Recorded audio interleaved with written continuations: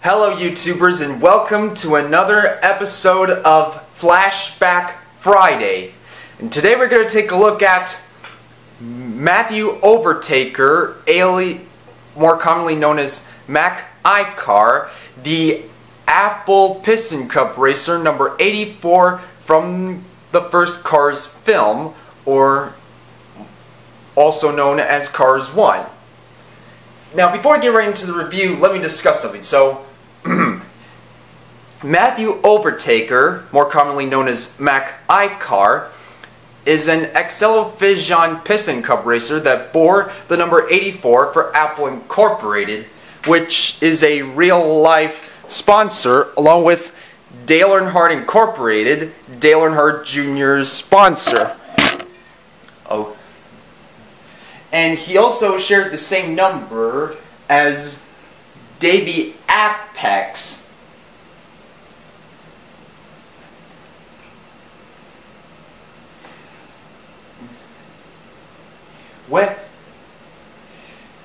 In 2005, he was one of the racers to participate in the Diecasts 400 at the Motor Speedway of the South, and hasn't spoke in the film at all.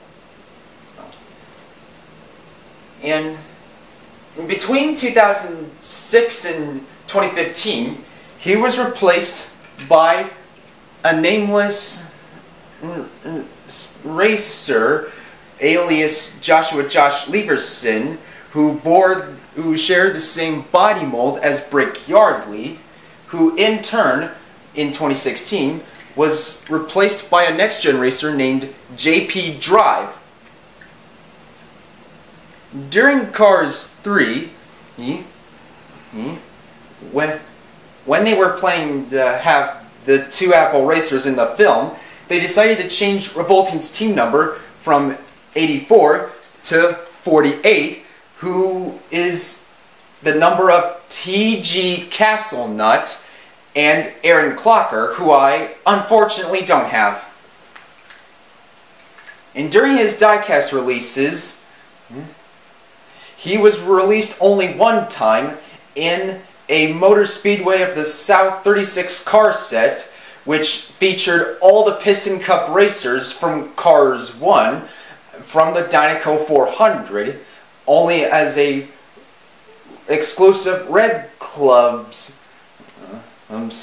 set for Red Club members only back in the late 2000s.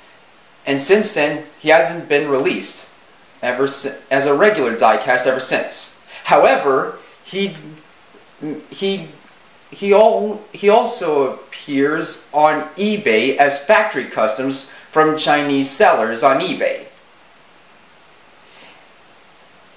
And now, without any further ado, let's dig right into the review. So here we've got his angry, determined facial expression, his headlight stickers with the number 84 on one of them, his white exterior paint, and on the hood we've got the Apple logo, and on both sides we've got the white rims on the Blackwell Lightyear racing tires and the black exhaust pipes and the gray number 84, and a few contingency sponsors saying Pistoncup, Nitrade, Revolting, Vitaline, Clutch Aid, Octane Gain, Mood Springs, and Little Torquey Pistons.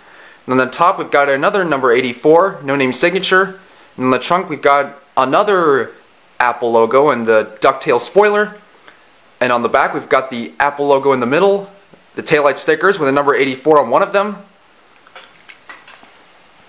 and that is it. Now let's pull up some of the other Accelovisions. We've got Chuck Armstrong, Todd Marcus, Lee Revkins, Darren Leadfoot, and some of the other cars that has his diecast body mold. We've got the Bronny Motor Co. Sparks, such as Ralph Carlo, Rusty Cornfield, and hauling gas. Kevin Racing Tire, who is a Capital Motors Mark, I think. I could be wrong though. If I'm wrong, let me know what you think in the comments down below. So, Ruby Easy Oaks, who is a Crown Celesta. And Aiken Axler, who is a Lux Motors Co. V8 Piston Cup racer. And some of the other Excello vehicles, we've got Brick Yardley, who is a a Fijan EA. Cora Copper, who is a Rapido SI. And Matty McGear, who is a... I'm not sure what Excello vehicle she is. Let me know what you think in the comments down below. And some of the other Apple racers, we've got the Apple Racer, or should I say Josh Leverson, and JP Drive. And that is all I have to pull up. So anyhow, Apple is also a real-life brand that also made a cameo in numerous Pixar films, and coincidentally, Apple founder Steve Jobs teamed up with John Lasseter to form Pixar. And which reminds me, I'm trying to figure out how will I be able to get my hands on some cars, whether if they're new releases or from the past. And I'm also wondering if they're seen at either Target or flea markets like Treasure Isles or Trader's Worlds and hobby stores and so on and so forth. But what do you guys think? Which Apple racer is your favorite? Which Excello vehicle is your favorite also? And which car that had only been released one time that I have for next Friday? Let me know what you think, as well as leaving suggestions of which car that had been released only one time for next Friday in the comments down below. And if you have enjoyed this video, please don't forget to leave a like and subscribe.